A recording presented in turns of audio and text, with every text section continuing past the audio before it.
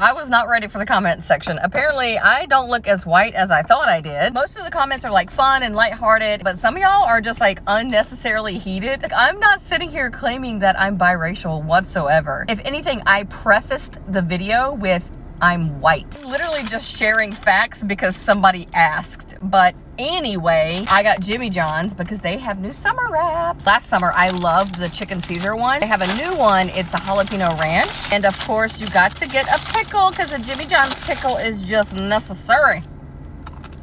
Whether I look white, whether I look mixed, like, none of it matters. We're all human. Okay, let's look at this. Whoa, that is juicy as fuck. Okay, it's a little wet. It's a little wet. First thought, it's a little too wet. Look how much liquid this is producing. This is way too runny.